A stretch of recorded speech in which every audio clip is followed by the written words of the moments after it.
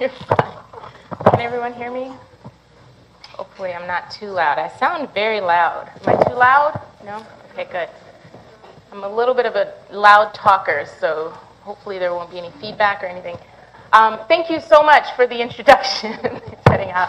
I hope that I can live up to that introduction with some of my humble research ideas. So let me just start off by thanking you guys for coming tonight. I really appreciate your desire to learn more about this particular research and hear me talk. I'll try not to block you over there, but I might have to stand in front and point some things out. So today I'm going to talk about vitamin D, if you didn't get that from looking at the bulletin already. And I've listed this as 10 things your mother never told you. And that might sound a little cliche, a little cheesy, and that's okay. But the reason that I wanted to list it in that way or phrase it in that way is because of my mother. And I think for those of you in the room who are privileged enough to have grown up with your mothers, I know some people don't have that privilege, and to be as privileged as I am to still have my mother living today, you know that your mothers have drilled into you many, many important things about food and about diet. And that was certainly my first interaction and conversation about diet and health was with my mother. And so she told me sort of the traditional things, right? Veggies will make you tall and strong. We all have heard that. Liver is good for you. I hate liver. Milk is good for you. I used to hate milk, but I drink it now. Mushrooms are good for you. I still hate mushrooms. Soda will rot your teeth. I don't drink soda anymore, so that's good. Coffee will stunt your growth. And my personal favorite, which was eat all of your food because there are children starving, who would have it? Everyone in here has probably heard that, one variation or another. But the one thing that I wanted to point out is, despite all of these very general discussions around food, or guidelines, I should say, around food, did your mothers ever tell you specifically about vitamin D? So maybe as a show of hands, did anyone's mother in here? Yours did? As a child? That's awesome. That's great. Okay, we have about 4 people in the room, so maybe 5 people. So maybe about 3% of the room, maybe 5%, 5 to 10%. So my mother did not specifically talk about vitamin D, but what you'll get from some of the things she told me, and the reason she told me these things, is because vitamin D is actually a component of liver, a component of milk, a component of mushrooms in a certain form. And so what we're at a stage right now in research where we're starting to get into more fine details of what these nutrients do in our bodies and why they're so important. And that's what my research is about. So I'm going to go through these 10 things in different speeds and different amounts, but what is vitamin D? Where can I get some? What does the body do with it? How is it used? How much do I need? Am I deficient? That's a word that comes up a lot with vitamin D these days. How much is too much? What may be keeping me from getting enough vitamin D in my diet or in my body? How common is deficiency? What happens if we don't have enough? How does that affect our health? What happens if I don't have enough specifically during pregnancy, which is a concern for a lot of new mothers? And are there long-term consequences of deficiency? So much of the work that I'm going to somewhat summarize today has been done already. So most of this work has been widely, thoroughly researched. We're still getting some pieces, filling in the gaps here and there. But my research specifically focused on these 2 areas. So what happens during pregnancy, and then are there long-term consequences of deficiency? So I'll get to some of my own research in the end, but I'll start you off with sort of an introduction around these components. So let's see how much time we have. All right, so what is vitamin D?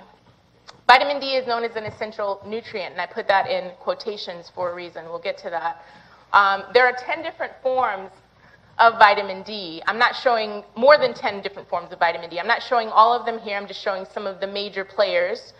The main difference between these forms are some of them are inactive forms, meaning that they don't have a known activity or a known function in the body. But there are some forms that are known as active forms, and this is the major active form of vitamin D. So this is the form that's in your body that's actually playing the major roles. It's known as calcitrol or 125 dihydroxyvitamin D. If you've ever had your vitamin D measured before at the doctor's, this is the form that's being measured for the most part. This is 25 hydroxyvitamin D. It's an inactive form. But these different forms lead to this active form, so they're all related, and I'll tell you about how they are related.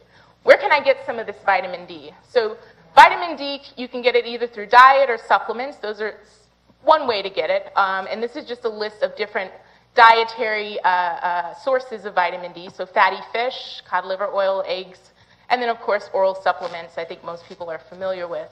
You can get it through mushrooms, but they have to be irradiated to generate the vitamin D that your body would use. And then obviously in the United States, a lot of foods are fortified, so milk is fortified with vitamin D. It does not come naturally in cow's milk. So obviously, as I said, one way is dietary intake, and you can get either D3 or D2, so there's different forms of vitamin D that you can also get through your diet. And I can talk to you afterwards about those two forms later, but I'm not going to go into that now. One of the ways that a lot of people know now, but I definitely didn't know when I was growing up, was that you can get it through sun exposure. And so the way that works is that vitamin D can actually be synthesized in your skin during sun exposure. And that's why I brought up this question of, is vitamin D really a vitamin? Because when we think about vitamins, we think about a dietary source of something that our body needs. Also, when we think about essential nutrients, that means it must come through the diet. And so what a lot of the newer studies, and actually studies that have been going on for a long time, not really newer, but a larger body of work is showing now, is that a lot of our vitamin D as humans is coming through sun exposure. And so if you're not getting it through your diet, you have to get it through sun exposure. And most of us are not getting it through our diet, at least not sufficient levels that we need. And so actually, there's a reaction between 7-dehydrocholesterol, which is made in your body, that gets converted into a pre-vitamin D, that gets converted into the type of vitamin D that our body will utilize down the road. And so you can get this through sunlight exposure. They also make these handy vitamin D lamps, which have a similar amount of UVB radiation, and that's what converts this particular compound into pre-vitamin D. And you can get a little bit of it through sun tanning. I don't recommend tanning beds because they're also linked to skin cancer and also not too much time in the sun, but there is evidence that you can get the particular UVB wavelengths that you need from sun tanning in order to convert 7-dehydrocholesterol to pre-vitamin D. So those are some of the ways you can get vitamin D. I get this question from Martin sometimes, which is, I want some, but what about nocturnal animals who don't have sun exposure? And a lot of these animals are known to not really have vitamin D sources in their diet. There's very few dietary sources of vitamin D, actually. So one very common nocturnal animal that I think everyone will recognize is a bat, right? These only come out at night. They're not known to fly during the day. So that would be your extreme case of a nocturnal animal. It's not out in the day. It's not sleeping during the day. Well, this group did a study where they looked at two different types of bats, one that lives in caves, tombs, and buildings, and one type that lives in trees. And they exposed these bats intentionally to sunlight over the course of time, over a course of 90 days. And they saw that their vitamin D levels for one of the types of bats went up, and for the other type of bat, it went up a little bit in the beginning, but didn't really go up as much as the first type.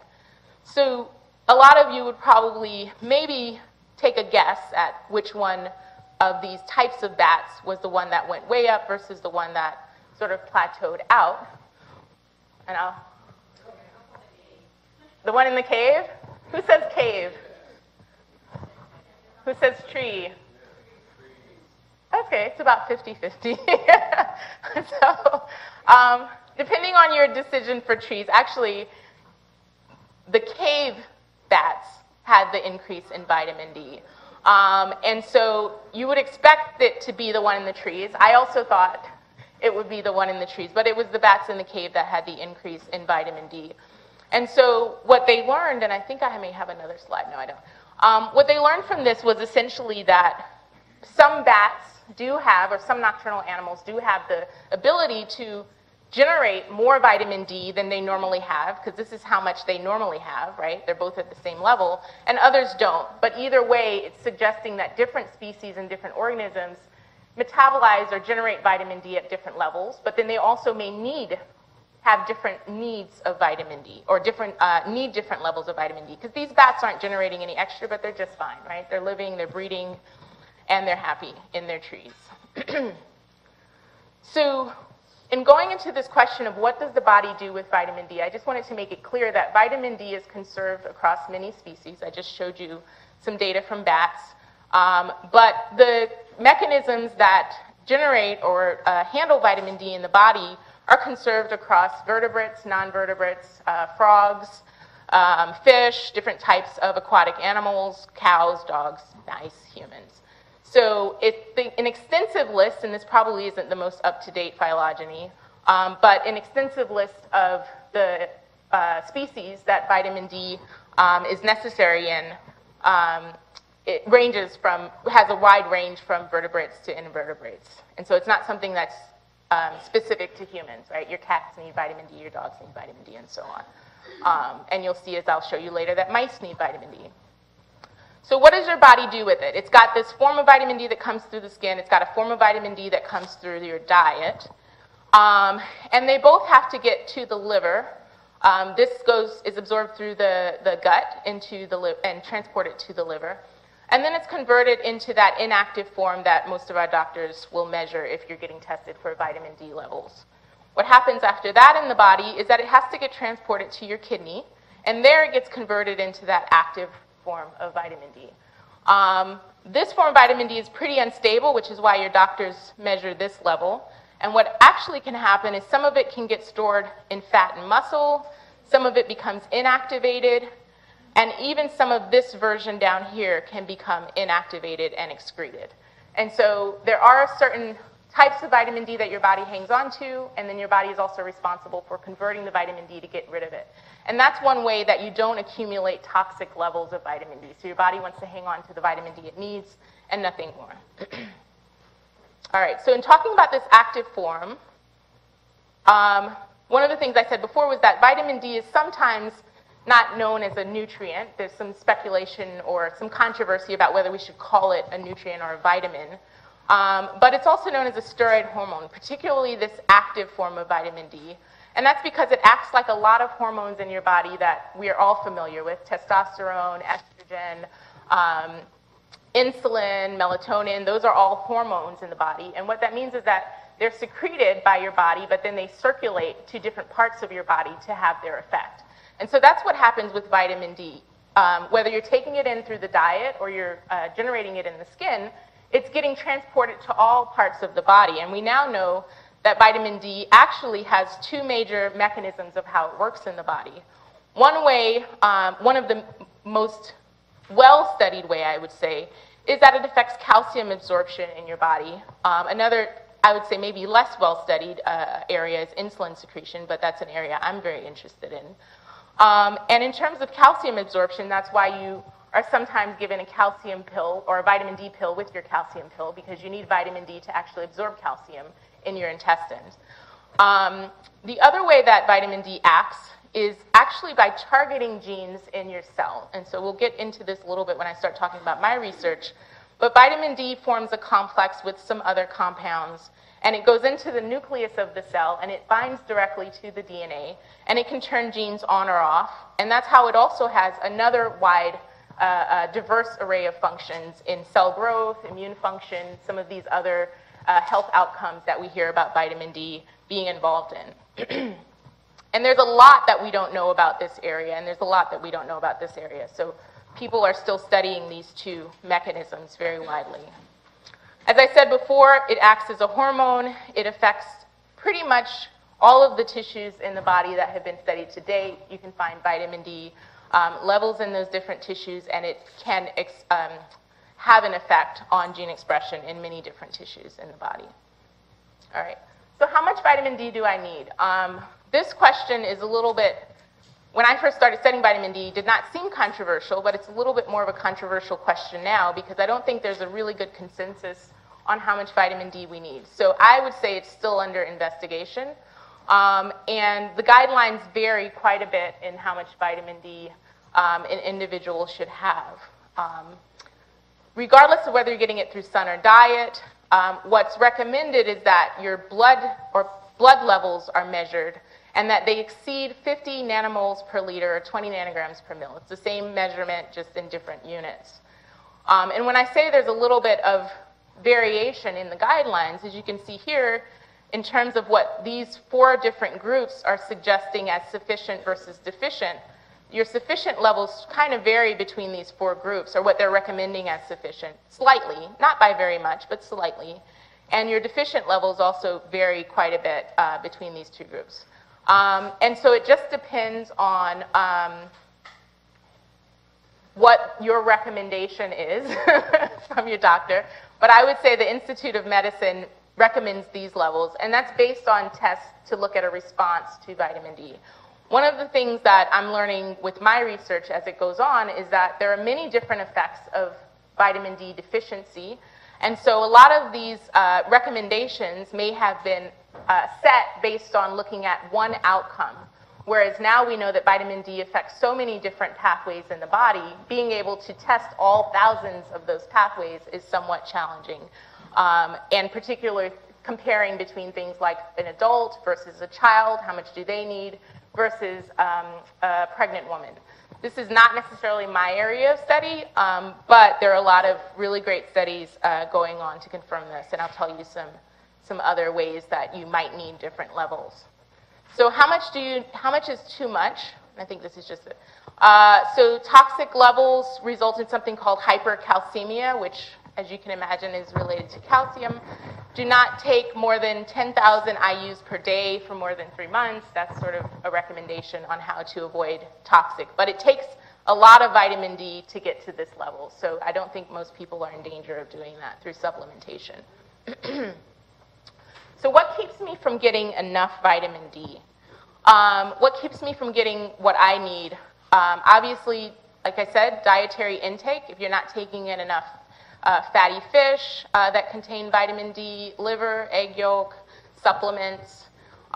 If you're not getting enough sun exposure, that's another way. And I think I'm definitely guilty of not getting enough sun exposure. The other way that you can not get enough vitamin D, which we're growing in terms of understanding how this works, is that there are different DNA sequence changes or mutations in the genes that are responsible for metabolizing the vitamin D and getting it from that form that you take in through your diet to the form that your body actually uses, that active form. And so mutations in these different genes have been linked to different levels of both the inactive form and the active form. And so we know sometimes there's intrinsic reasons. You can go and get lots of vitamin D through the sun or through diet, but with certain mutations, you may still be limited in how much vitamin D is actually measured in your system. Some other things are like being outside at the wrong time of day. So studies have shown that different times of day result in different absorbing or synthesizing different levels of vitamin D in your skin. So this is one study comparing exposure in Gainesville, Florida to Boston, Massachusetts. And even at the same time of the day, there was differences in the vitamin D levels. And at different times of the day, as you can see, this is about 1 o'clock in the afternoon. That seemed to be the optimal time for getting vitamin D. This is also probably optimal time for getting sun cancer if you're out there without sunscreen on. So a lot of people will choose to go out in the early morning when there's a little less risk of that, but still get optimal vitamin D levels. The other thing is that they've shown that there's seasonal differences in exposure to the sunlight. And in this particular example, this line here, all right. This line here are individuals that are on supplement, so their vitamin D levels don't change over the months. This is going from July of year 1, to July of year 2.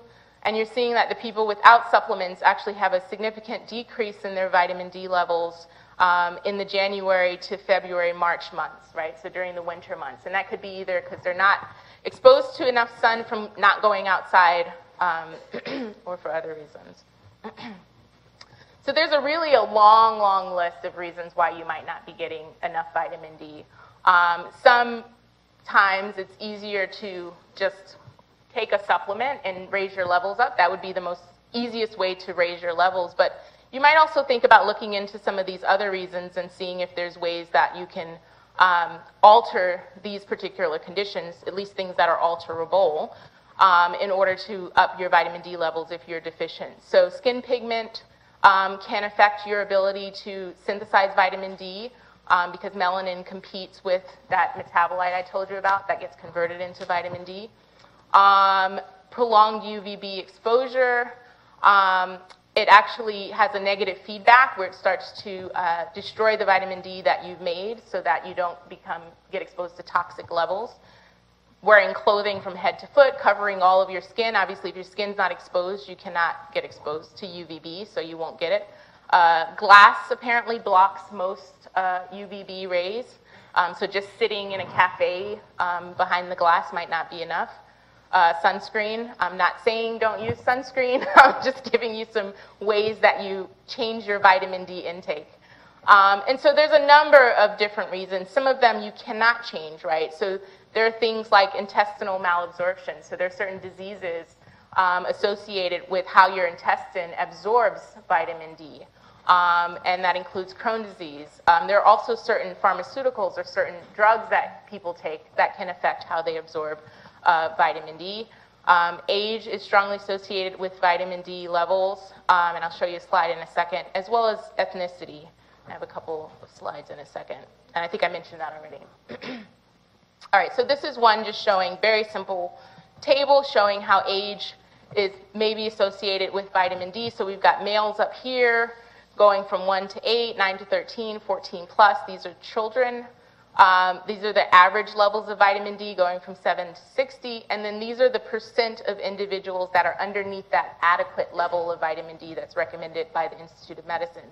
So you can see that fewer males at younger ages, in the younger age group, are at risk of inadequacy, whereas a greater proportion of males are at risk in the older groups. And that's also true of females. There's some evidence that females might differ a little bit in their vitamin D levels, but in this particular example, they're about the same. The other really good example is that when you look at individuals from different ethnic groups, you can also see differences, very large differences, in the proportion of individuals within that group that are at risk or deficient for vitamin D. And so in this case, if you think about European, people of European descent, people of African descent, Latino descent, and I don't remember what this other category was from this paper, to be honest with you. But what I wanted to point out here was that in comparing European descent to African descent, there's a big difference in the proportion of individuals. European descent had about 30% of individuals were at risk of deficiency or deficient. In African and Latino descent, it was about 80%. So that means there were only 20% that had levels over that recommendation by IOM. And this, again, is an older paper. It's from 2010. There's probably more recent figures that might even be greater. The other thing that might affect your deficiency in trying to think about how common is vitamin D deficiency is your geographical location. So this was a study where they looked at mothers in particular, and again, have graphed here the percent of mothers that fall below that suggested threshold. And so in the Americas, it was about 65%, I believe. However, in Southeast Asia and Western Pacific, it was as high as 85 to 90%. In the US, this is just looking at data from NHANES, pregnant or women at the age of pregnancy, it fell around 30% of being inadequate in the US, 33%. 31%, sorry. So there's differences in where you are and whether your vitamin D levels are sufficient, the proportion of people who have sufficient versus deficient vitamin D. Yeah, sure. I'm sorry, I think I made That's sure. That's okay. We can ask questions or not. Is that appropriate? Yeah, sure. Okay. So about vitamin D, I have a question because my question is, do you find that people, depending on also if you have like autoimmune type of disease disorders, usually people have lower vitamin D levels, and that's usually not common. Usually they'll find out depending on what your rate is and still check. Mm-hmm. So you were saying that it's different European and African American. Mm-hmm. A lot of people never find out unless they actually Right, and a lot of people don't check unless they have a problem, because it's not a standard, and that's what I was going to say, is that there's not yet.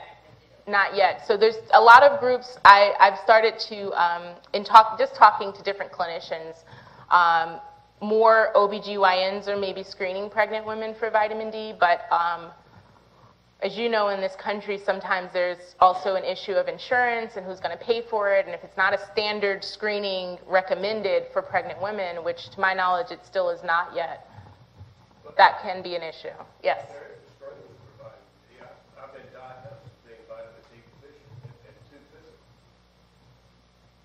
That's great. That's great. Then they're starting to do that. That's wonderful. And so a lot of groups are starting to supplement individuals for vitamin D. Go to the next thing. All right. So, and that kind of raises the question of what's happening here. So are all of these people deficient, or should we all be on supplements, right? If I'm clearly of African descent, if I have an 80% risk of being vitamin D deficient, should I just take supplements? And so I'm not your doctor, and I'm not a medical doctor, but I think that there's evidence that we don't know enough yet about what these levels mean in order to just supplement people across the board. And the reason why I say that is because there's starting to be newer evidence that is starting to look at how genetic differences contribute to your vitamin D levels and whether or not that's directly linked to your health outcomes. And so this is one study. I'll just start with this graph. They basically started by looking at vitamin D levels between individuals from different ethnic backgrounds. They showed that obviously the levels in the people of African descent was quite low. European descent was much higher, and actually significantly higher. And when they look at things like the link between vitamin D, the vitamin D levels in these individuals and their bone mineral content, which is one readout of vitamin D deficiency, they found that even though these individuals had much lower levels of vitamin D on average, their bone mineral content was not associated with their vitamin D levels. Whereas these individuals, there was a very strong correlation between their bone mineral content and their vitamin D levels. So the evidence, I think, is not all there yet in terms of really understanding what this means, but I think there are more and more studies that need to be done to kind of understand what's going on with ethnic differences in vitamin D levels. There is indeed an increased risk of disease and disorders, and many studies have shown this with different health outcomes. One of them, the primary one that has been studied extensively, is bone health, and that includes rickets, which is a primary readout of vitamin D deficiency. For as long back as we've known that vitamin D was important, right? This was one of the diseases that was the initial outcome of vitamin D deficiency diagnosis. Osteoporosis, which is low bone mineral, osteomalacia, which is muscle atrophy. Immune health, oops, I went really fast. Immune health, someone just asked me about autoimmune disorders and infection. Cardiometabolic health has been linked to vitamin D deficiency, including diabetes and heart disease. Neurological health is now being linked to vitamin D deficiency. Cancer, including colon, breast, lung, prostate, that's a short list of different types of cancers. Reproductive health, and then the very bottom here, fetal development. So when I say increased risk for disease, that means there's an association between these diseases and your vitamin D status. That does not yet mean that vitamin D deficiency causes this disease. It means that if you have lower vitamin D, your chance of getting this disease might be a little bit higher. So that's not an automatic disease diagnosis. All right. Yeah, sure. Yeah. So rickets is primarily a bone, muscle, respiratory, and growth disease if you get it when you're younger. So basically when I said before that vitamin D regulates the level of calcium that your body can absorb, it's related to rickets. That's one of the causes of that outcome. All right, so what happens if I don't have enough during pregnancy? This is another question that's still under development and that my lab is very interested in understanding, because we know a lot about now what the association between low vitamin D in an adult and disease outcome, we know very little about how low vitamin D during pregnancy affects that child. And so as I said before, if you look at the data, there's a pretty high percent of mothers that are at risk for inadequacy if you use these figures. And low vitamin D during pregnancy has been shown to be associated with increased risk for gestational diabetes, small for gestational age, low birth weight, and preterm birth. And so many of these birth outcomes have been associated with the health of that individual later on in life. And so these are some of the things that doctors look for in terms of diagnosing how well that child is going to develop and their risk for disease later on. But we don't quite know how low vitamin D is maybe contributing to these different outcomes. And we certainly don't know what happens long-term to these children after this outcome as a result specifically of vitamin D deficiency. So in terms of understanding what's enough during pregnancy, this is another study that was done looking at differences between individuals and whether pregnancy levels of vitamin D contribute to something called small for gestational age, which means that the baby is smaller than the, the projected growth charts for a newborn child. And so what they found in comparing women of European descent and women of African descent was that, again, women of European descent were at higher risk of association, they were significantly associated with having, their vitamin D levels were significantly associated with having small for gestational age. However, in the African American population, their children were not associated, their vitamin D levels were not associated with small for gestational age. That doesn't mean that deficiency in people of African descent is not associated. This is just one study showing that comparison. So it's just an idea to make you think about what these levels could be causing and how they may differ between individuals. So we're not all created equal. We all have differences in how we handle nutrients and how we interact with nutrients. So a final question under the introduction is, are there long-term consequences? And again, this is something that's still under investigation. This is what my lab is particularly interested in. Whether if you have vitamin D deficiency during pregnancy, how does that affect the long-term health of your child? There are a number of studies now, not specifically looking at vitamin D, but looking at either famine, which is complete caloric restriction during pregnancy, that show that restrictions during pregnancy can actually have an effect on adult health of the children that were born at that time. So one popular one is the Dutch famine. This is a famine that occurred in the Netherlands during World War II. There was severe restriction of calories. I believe their calorie count went down to something like 800 calories a day if they were lucky to get that. And there were children conceived and born during that famine.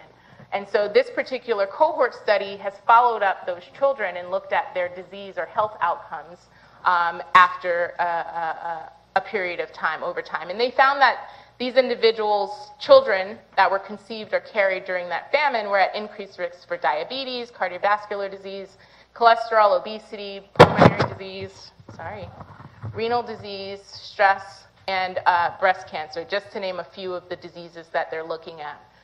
The other thing that they found that was really important was that timing of when that famine or that starvation occurred during pregnancy was important. And so they were able to show that when they split up the timing of the exposure to famine between early in pregnancy, mid-pregnancy, and late in pregnancy, they found that there was an association between the famine, being exposed to the famine, and cardiovascular disease only at early gestation and not at any other periods. And so one of the reasons for that, as many of you probably already know, is that the embryo is going through different developmental stages during pregnancy. And so one of the things that people are starting to appreciate and really starting to fully understand is, are there stages of pregnancy that are more or less susceptible to dietary deficiencies like vitamin D? We're not there yet. I don't have any data to show you, so it's a little bit of a tease.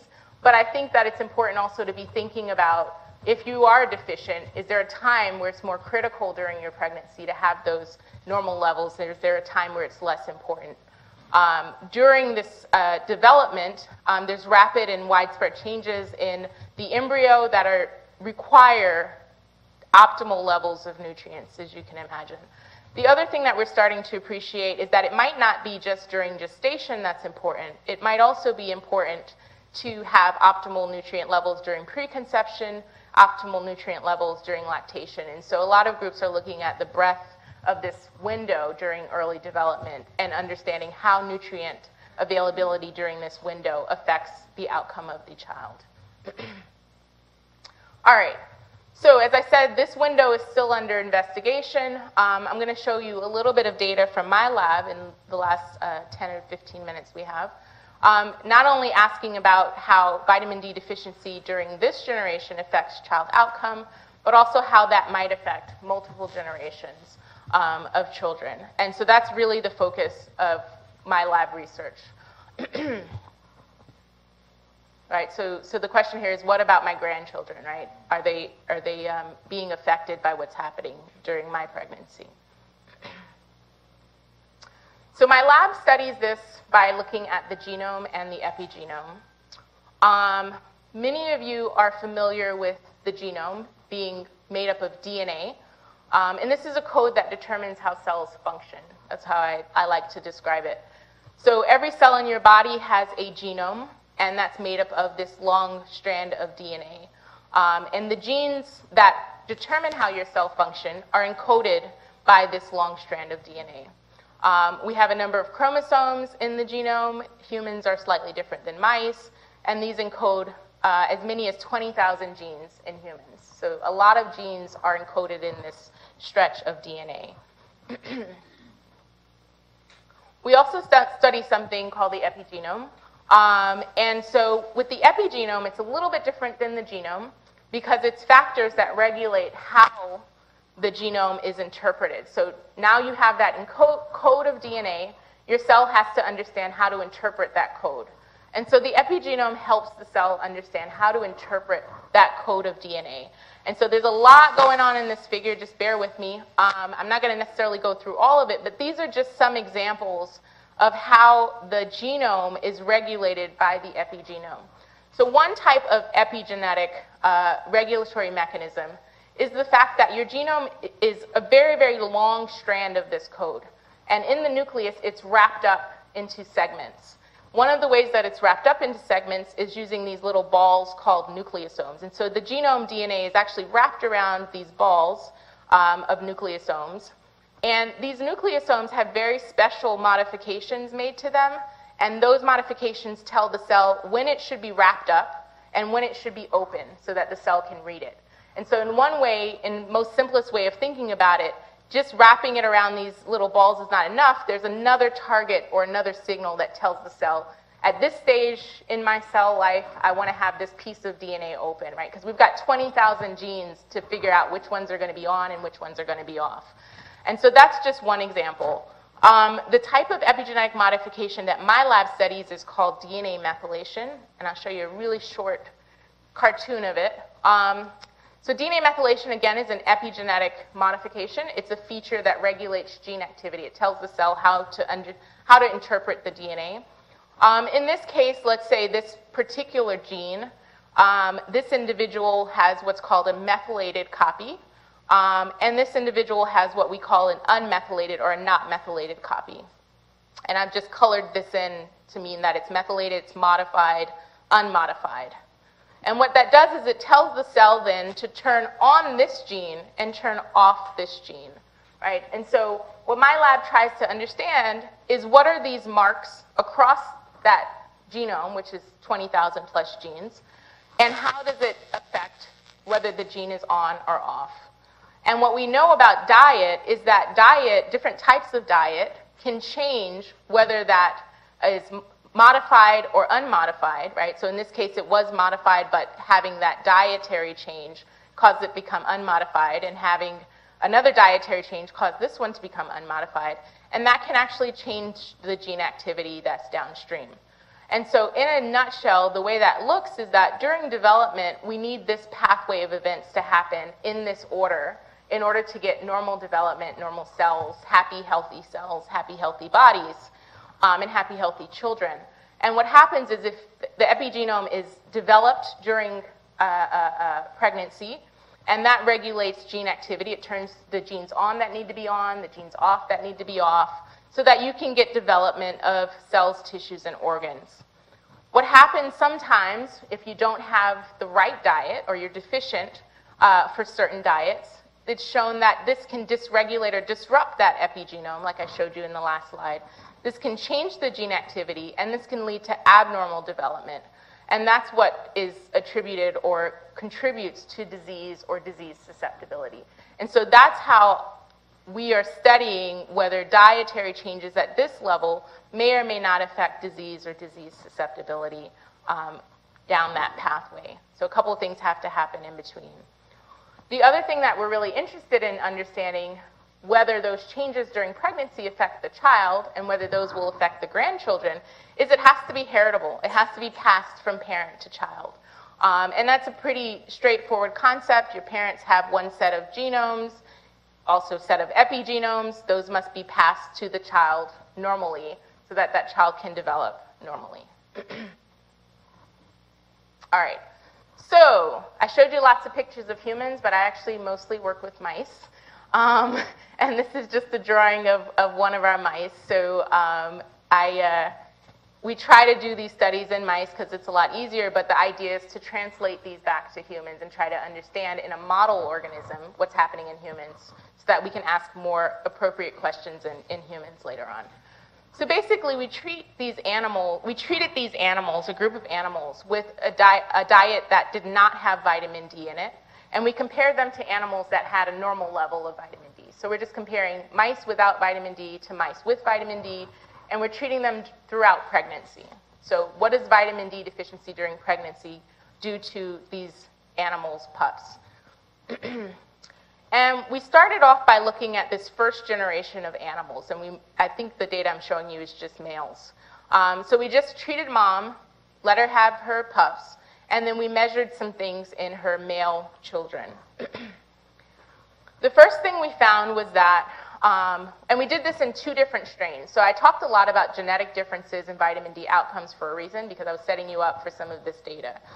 Obviously, that's not the only thing that affects vitamin D. So we treated this first strain with this vitamin D deficient diet. This black bar or dark bar is the normal diet. This white bar is the deficient diet. And so when we measure the vitamin D levels in their blood, we see that there's a significant reduction in the vitamin D levels that they have. That's what we expected. They weren't getting any vitamin D during pregnancy, so their levels of vitamin D plummeted. This is one strain. The next strain that we looked at, strain A and strain B, is the second strain. We also saw a decrease in vitamin D levels, but we saw a decrease in vitamin D levels to a slightly lesser extent. So basically, between these 2 strains of mice, which you can think of maybe as 2 genetically different individuals, we saw that one strain was more severely affected than the other strain. And so we're seeing this genetic difference not in their starting levels of vitamin D, but in how they responded to this depleted diet.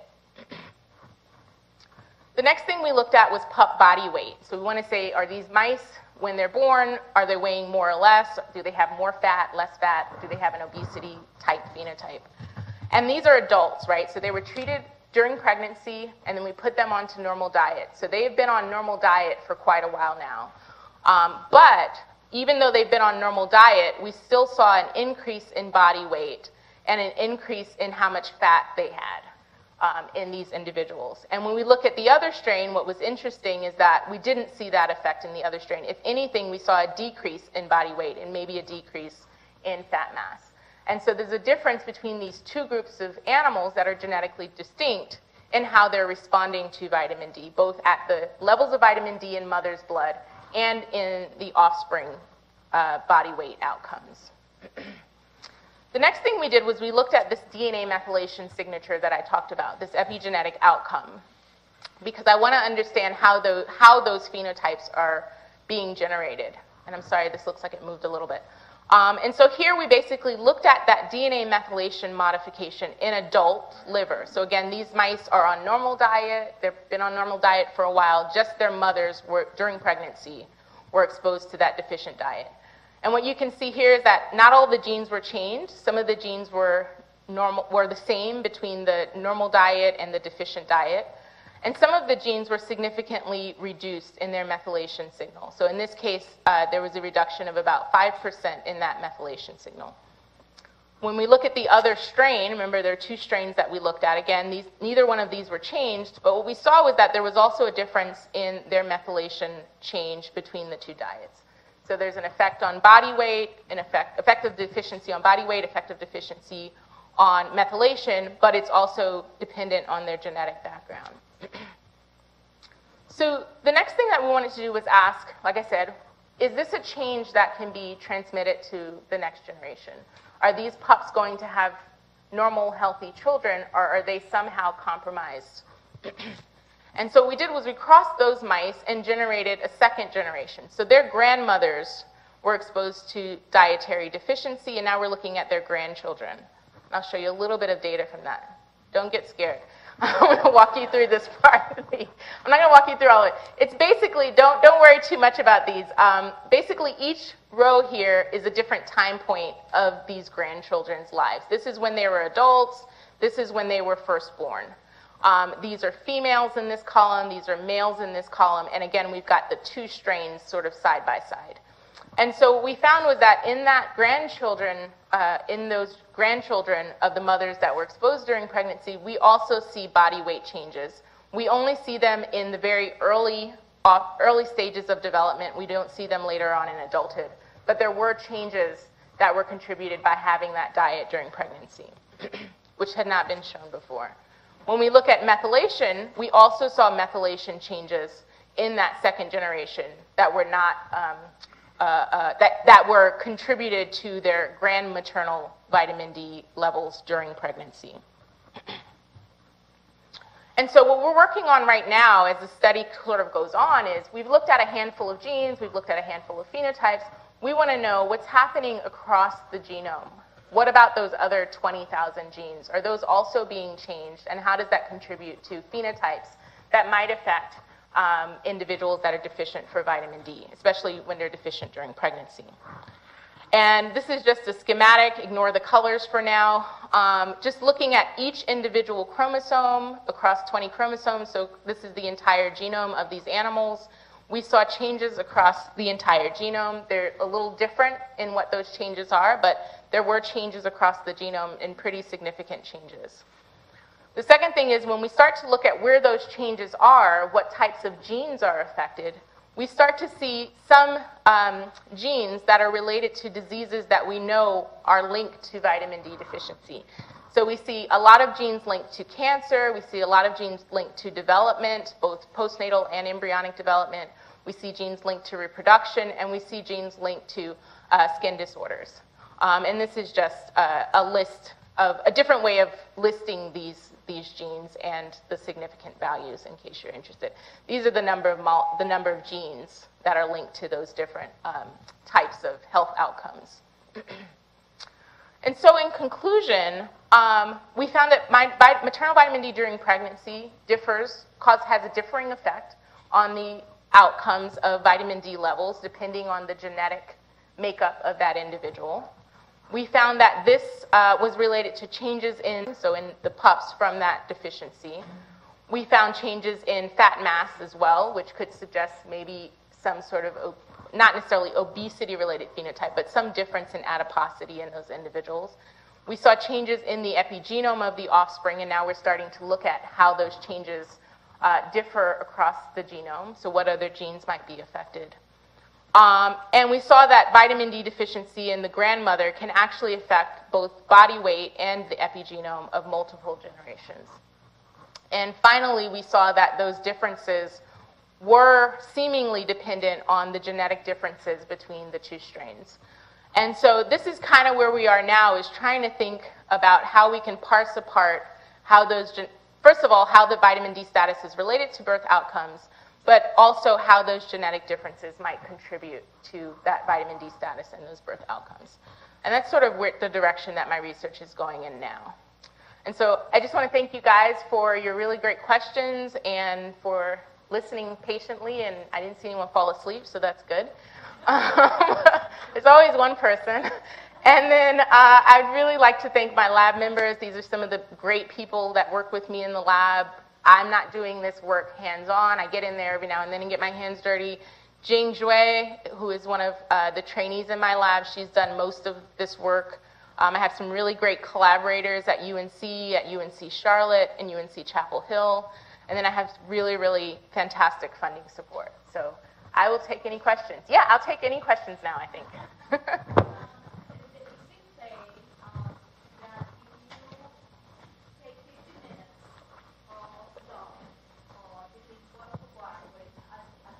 Sun, uh-huh.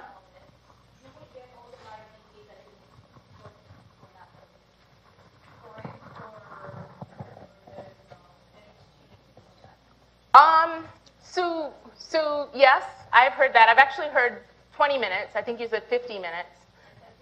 15, yeah. So 15, 20 minutes. I've definitely heard that. And I actually, like I said, I'm not a medical doctor, but I can actually testify to that. My vitamin D levels were low, and I was fortunate enough to have a little time each morning. And so I took 30 minutes a morning, went for a run every morning, and my levels went back to normal. So it does work. You have to be diligent about it. And so I think the point is if you're not willing to devote that time to getting it through sun, you have to get it through diet, you have to get it through supplementation, you have to get it somehow. Yes? I know this is not your area of research, but Yeah. how significant I've always read that as you age, particularly elderly, that the 70 hydrocholesterol, the UV rays, change that to a form, and I know it's after 50 seconds, a change eventually to that form.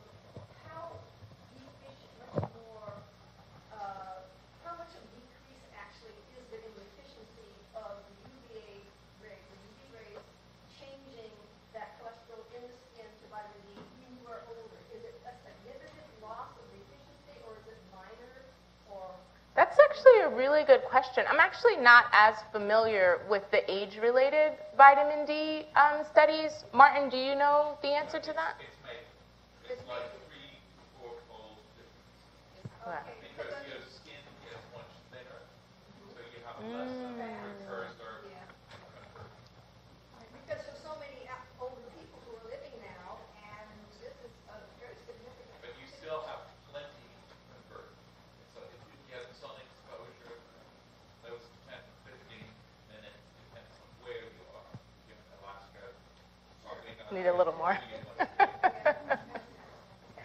Yeah. Yes. And you had a If I can verbalize my question, there's a lot of conversation about genetic predisposition. Are you a methylator or are you not a methylator? And your genetic predisposition to, I can have my genetic type and I'm not a methylator, so that's going to affect what type of medicine I take. Huh. Okay, so coming from that perspective, my question was that you had mentioned that there is a possibility to alter, if I heard you correctly, to alter your genetic or nutritional, like, say I'm not a methylator, but I want to be a methylator, then I can improve my probability of being a methylator through nutritional changing in my diet. So you're asking me whether your genetic predisposition, you can overcome your genetic predisposition with diet. That is a loaded question. That's a really hard question to answer. So I know what you're saying. I absolutely know what you're saying. So that is a very challenging question to answer. I'm not familiar with the term methylator versus non-methylator.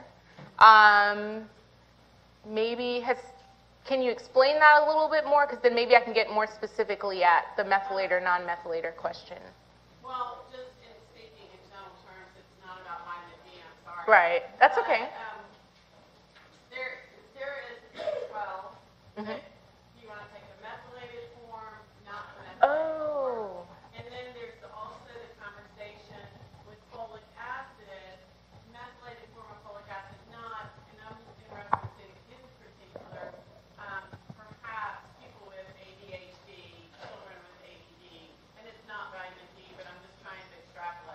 Right. I think I may understand what you're saying. So there are ways in which your diet may be able to overcome some of your genetic predisposition. Not even that one. Let me show you something that might be more direct of an answer if I can get there. Oh, geez. This is a long talk. All right, here we go. So one way that, and again, it's a little bit of a hard question to answer because it's going to really be vitamin dependent and genetic change dependent, right? So it's really going to depend on what genetic sequence you have that's causing you to be susceptible to whatever health outcome or disease you're talking about.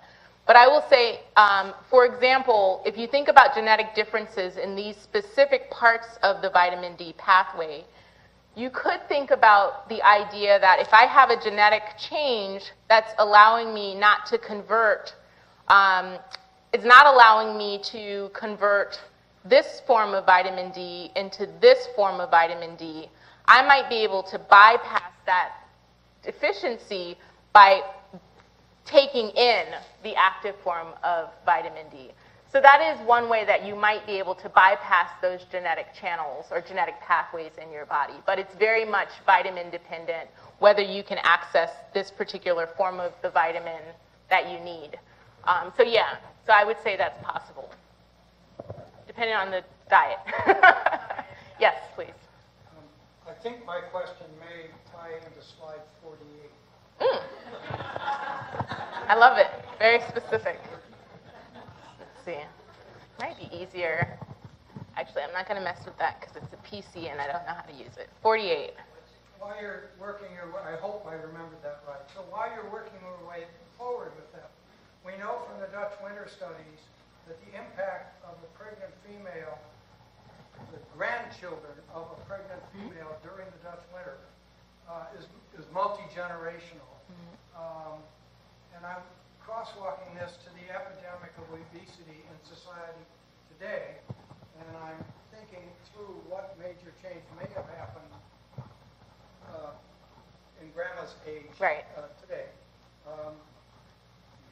And I'm wondering about reversing the epigenetic footprint or thumbprint, if you will, that may have occurred back then. Right. Yes. Is it this one? This is slide 48. But Okay. This gets, what I took from this is essentially based on genotype, some profiles may have a larger impact from grandma's diet than other grandmas. But it may also be true that the grandchildren may have a larger reverse effect. And I'm wondering, right. thought about that. So I think basically what you're asking me is, let's assume grandma's not different, like my example. Let's say grandma's the same, her deficiency levels are the same, her child outcome is the same. But if whether or not those children are exposed to differences that might rescue the effects that they experience from grandma. The grandchildren. The grandchildren, exactly. Yeah, so we're not there yet. We're not there yet. That's definitely been shown, like you said, multiple generations of inheritance of effects. And this is one example, but it's also been shown in the Dutch famine study and other human studies.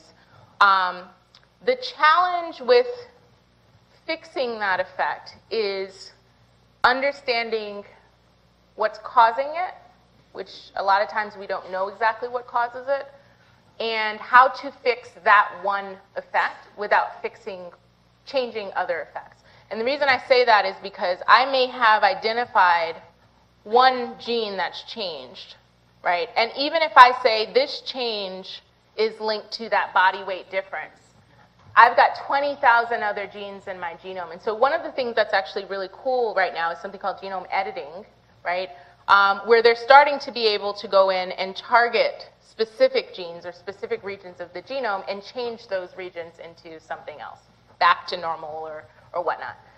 The other thing that I'm going to propose is sort of a little bit of a devil's advocate here is one of the hypotheses about things like obesity and how famine during development might contribute to obesity in the next generation, is that that was actually came about as a protective mechanism. So if you think about that child being exposed to nutrient deficient environment, their goal now is to hold on to as many nutrients that they can. And so that's the thrifty hypothesis. This is not my hypothesis. This is a well-known hypothesis by David Barker. But the idea is that some of the phenotypes we're seeing now are actually adaptations to what's happened generations ago. So then that also poses a little bit of a challenge on how to fix it. Because if our body has now adjusted to holding on to more nutrient or receiving more nutrient, and that's leading to obesity, then again, it's a question of finding out what's causing that change in the genome, fixing that particular change, and moving forward. So I don't think we're there yet, but that's what we're interested in. That's where we're going with it. Yeah. Thank you. Yes. My question is far from simple, maybe around here. When you mentioned barriers to absorption of vitamin D, you mentioned pharmaceuticals broadly. Do you have any categories or types of medications that we should be aware of? Oh, God, that's such a good question. I do not off the top of my head. There was one, honestly, I can never pronounce the names of these drugs. I think they do that intentionally. And so I can never remember them. There were a couple that were related to seizures, carbendazole, benzine. There you go. He knows, he's an MD, so he knows how to pronounce these words. Yeah, so that's one example. There were a couple of other ones, and actually if you either, it's pretty easy to find it online associated with the drug that you're taking, and also your doctor will be able to, or your pharmacist will be able to tell you specifically whether it interferes. There's a lot more literature now than there used to be on which drugs interfere with vitamin D, and so there's some drugs where as soon as they give you the drug, they'll give you a vitamin D pill as well, just so that you're making sure you're staying sufficient. So I would talk to the doctor about the individual drugs. Yes? Some of my research about vitamin D that I've been reading about, only because I was deficient in vitamin D, so I am going, type A personality, I'm going to fix it, is that that stress increases that stress you will burn through more vitamin D, and so you have to overcome what you're burning through to get your level back up to normal. So if I'll say, I'll just throw out some random numbers because that might be wrong, but if you want to increase your vitamin D level is less than 20 and your benchmark is 50, you need to overcome what you're burning and supplement it further to bank it to get your level back up. Is there any merit to that? I have not seen that research. And I would have to look through it and sort of parse it out and look at case controls, what they corrected for, and how directly that stress was measured. Because sometimes stress has a secondary effect, and so there's an intermediate between the stress and the outcome. And so it's a matter of whether those studies have really gone in and parsed that out. If anyone else has read this literature on stress and vitamin D levels, feel free to. Have you seen anything? I haven't seen any papers on it, but I'm sorry, just give me 1 minute. There are a lot of, how do I say this? Misleading information on the internet about vitamin D and its links. And when I say that, it's not because necessarily people are intending to be misleading. It's because the studies, like I said, were not a direct question. It was an association, or there was some intermediate that they didn't measure. And so getting at those types of questions is really hard, but it can be done if the study's done the right way. So I would just take it with a little bit of caution. Yes. I'm sorry, I didn't mean to cut you off. Yes.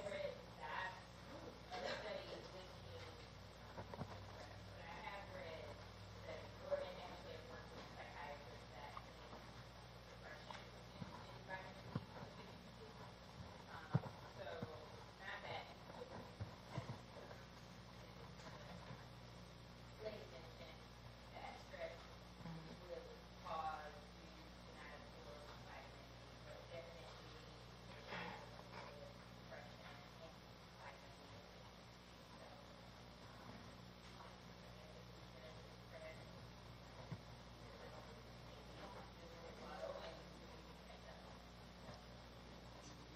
So I think what you're bringing up is a really good point. So it's cause versus effect.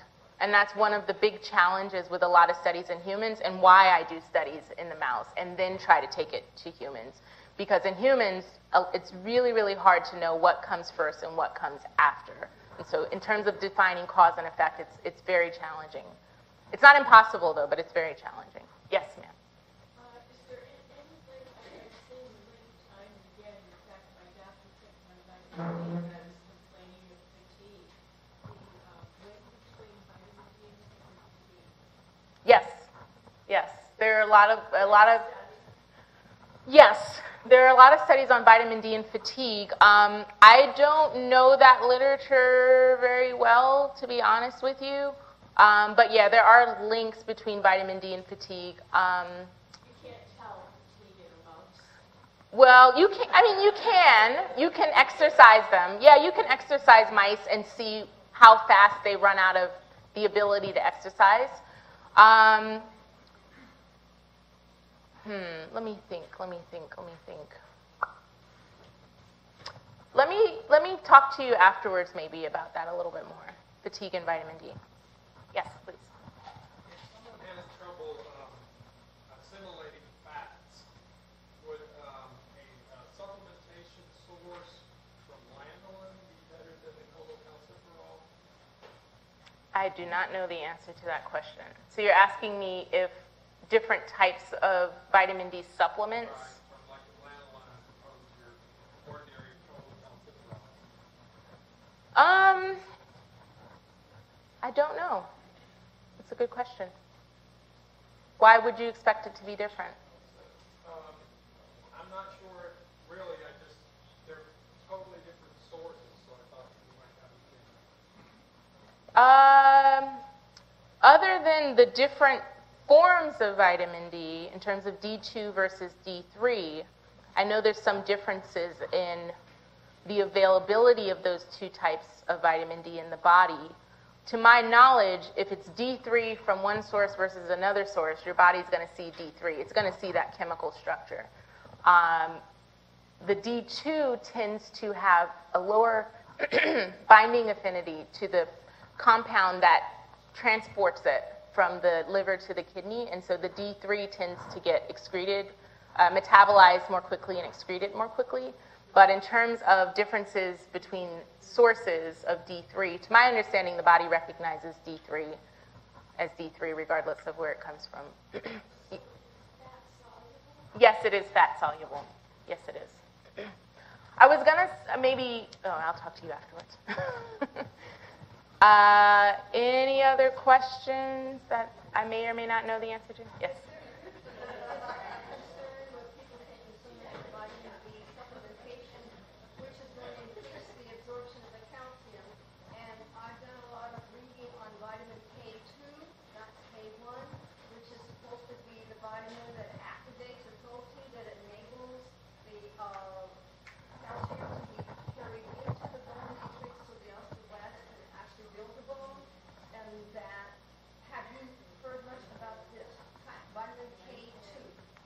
Vitamin K2.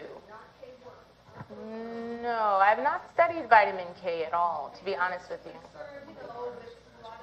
Oh, well, Dr. Kohlmeyer apparently is an expert in vitamin K, so he will be glad to talk to you about vitamin K. I am actually a geneticist that's gotten into vitamin D because it's so interesting. The genetic pathways are so interesting and important, and we know so little about how they affect birth outcomes. But yeah, I have not studied vitamin K. So, any other questions? I'll take, yes? Just out of curiosity, have you done any twin mice that you might have? Twin mice. All of my mice are twin mice. No, so mice have litters of between 4 to 14 babies at a time. So fraternal twins.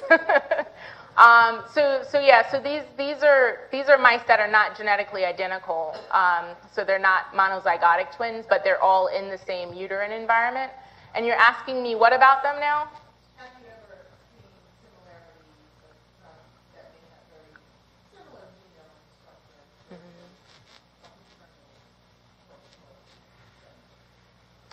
So you're asking me whether mice that are in the same womb together have more similarities in their response to vitamin D compared to mice from different litters? We have not asked that question yet. It's a good question, but we haven't asked that question yet. Because these distributions are so tight, these are coming from different litters, by the way. You probably can't see the individual data points, but we're looking at about individuals from 5 different litters. And the distributions are pretty tight, so if there is a difference between individuals in the womb versus out of the womb, it would be very small. We haven't specifically tested for it, but it would be pretty small. So most of the effect that we're seeing is due to the diet and not due to the litter.